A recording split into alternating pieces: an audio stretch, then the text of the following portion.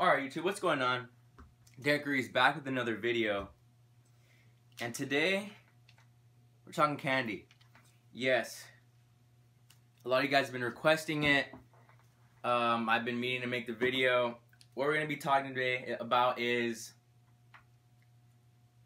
a basic guideline for anyone on how to sell candy, how to be successful selling candy. Because you know me, Candy King, Candy Man, I've sold a lot of candy.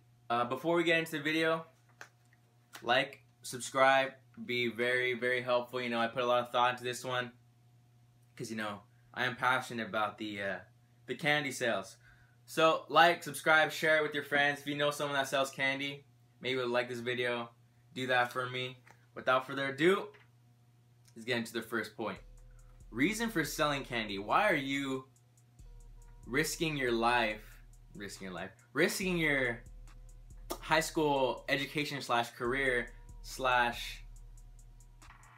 are you selling candy? Alright, that's the question. There's only one reason. You want some money, don't you? Well, you know, you come to the right place, you come to the right video, because I'm about to pour out all my secrets in the next 10 minutes. So establish your reason for selling. Okay, we have already. You want some more money. Now the next question is where to buy. Sam's Club, go-to, easy go-to, Sam's Club. If you don't have a Sam's Club in your location, then Walmart perhaps, Smart & Final, Extra, Amazon. Believe it or not, Amazon or Amazon Prime, I've never even used it. Might have used it once or twice. They sell candy. To follow up on where to buy it, you're gonna be asking how much or what to buy. If you're starting off, what I'm gonna recommend is a variety pack.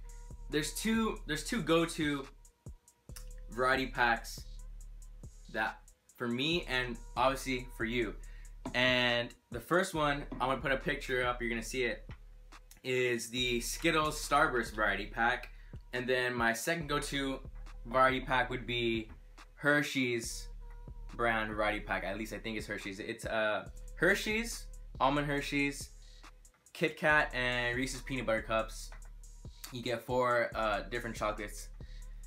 And basically that's where you want to start. You get 9 different candies for $30 to $34, because in each variety pack, those specific variety packs is 30 in each, and they're gonna go for about 14 to 16 bucks, 14 to 17 bucks where you buy them. All right, so now look at that, you're started. You just spent $30 to $35 and you have 9 different candies to choose from. Great, that's where you start. When to sell. All right, simple answer to that: all the time, whenever you can, as much as you can. When there's free time in a school day, that's when you should be selling. Don't let candy selling become more important than your schoolwork or what the teacher's having to say, which I'm gonna get into the next point, is selling during class. All right, so selling during class has always been an acquired / practice skill.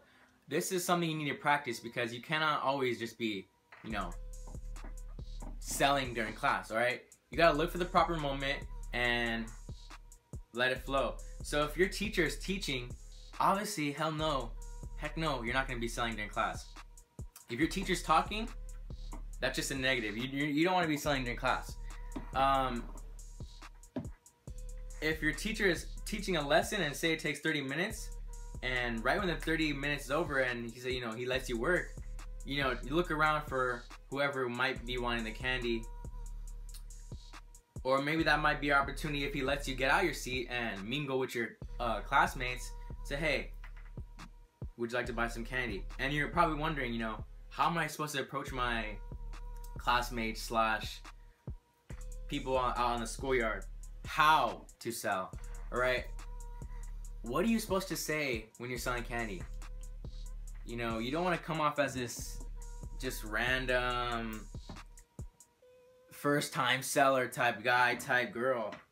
You want to come with confidence. So how to sell? Number one, confidence. What to say when selling?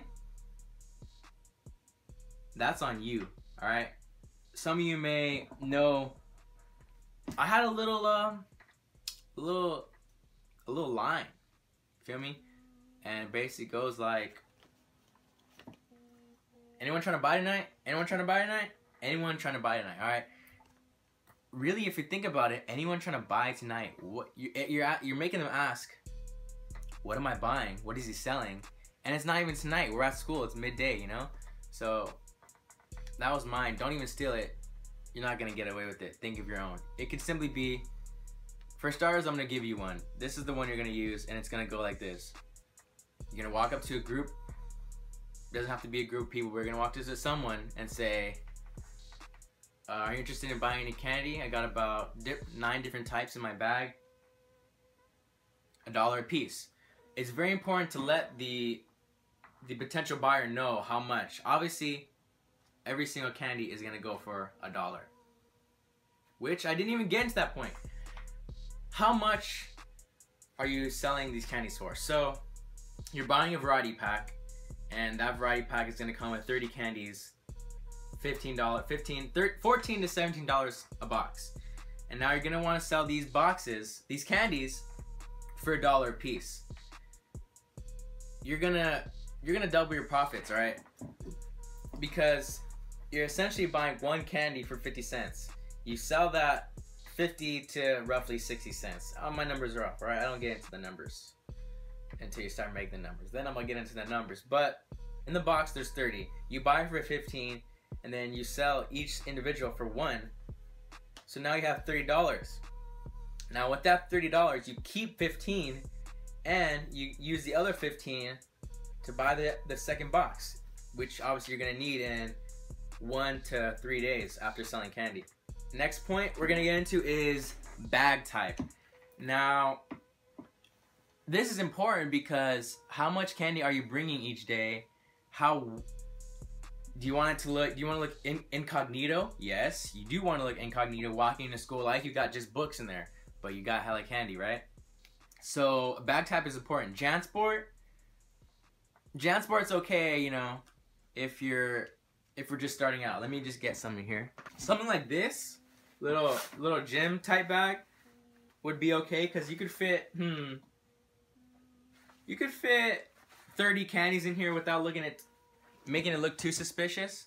So if you're starting off, I would say a gym bag would be good so you can have the candies there and you can pass off as like, oh, it's my soccer bag, it's my track bag, it's my anything bag, and you also have your regular books.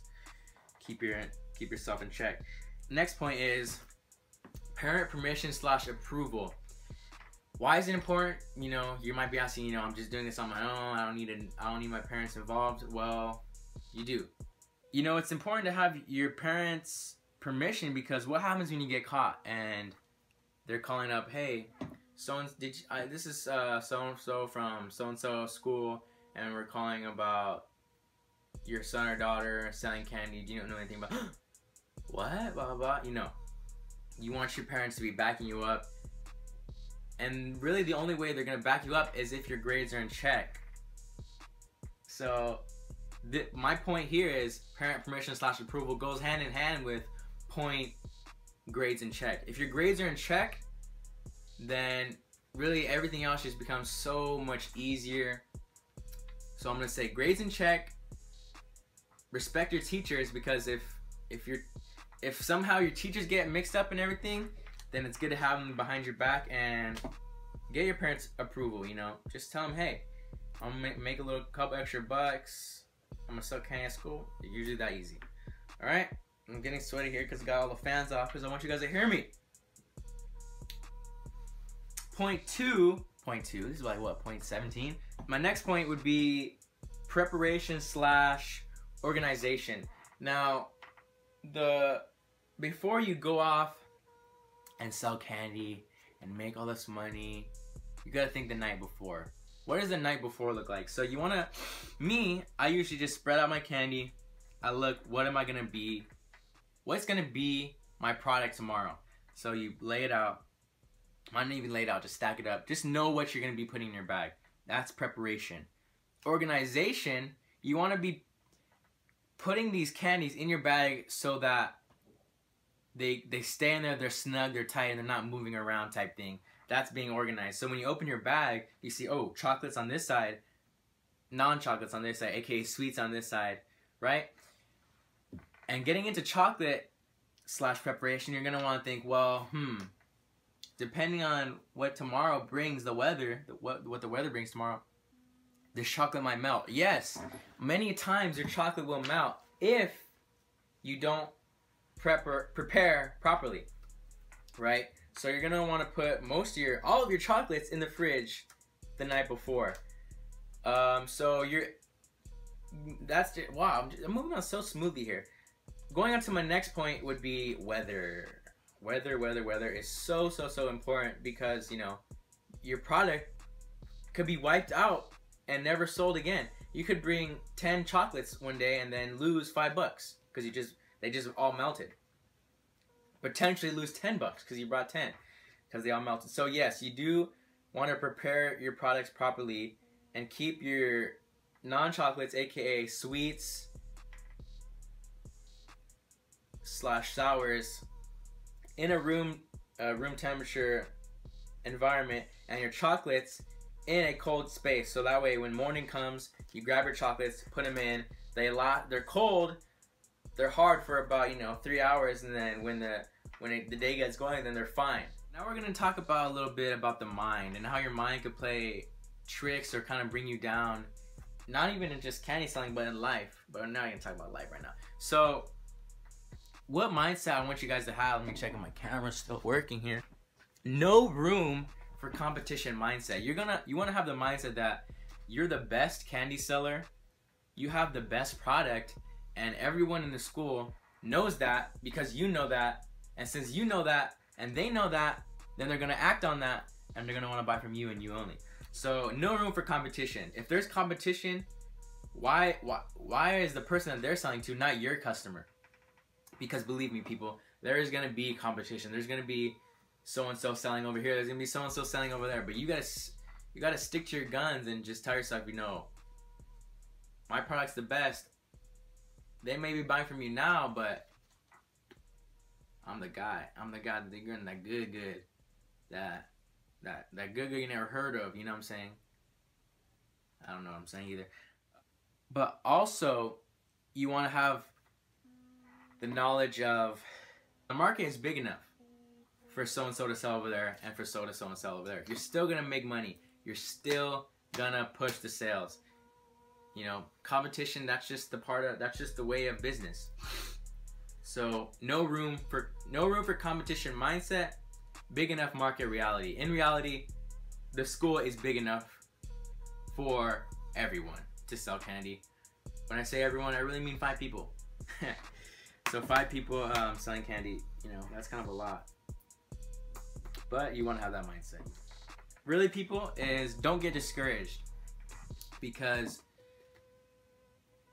some days are going to be good, some days are going to be great, and a lot of days for you at the beginning may be bad. So if you're selling 5 candies a day, 10 candies a day, 15, whatever the number you may be, if it's low in your head, don't get discouraged at all. We all been there. I've had days where I've sold 3 candies. I have days where I sold 1 candy. And I've had days where I've sold 166 candies. Now, it took me very, very long to get to that number, which I'm very proud of. And I'd like to pass my knowledge on to one of you, all of you, really. So, that's the number, 166. I hope you can get there. If you enjoyed this video, subscribe. If you super enjoyed it, like and subscribe. And if you super duper duper enjoyed it, like, subscribe, share. Share it to someone you may know that sells candy. Share it with someone that you think could be a good candy salesman in high school and or middle school. Just share it, okay?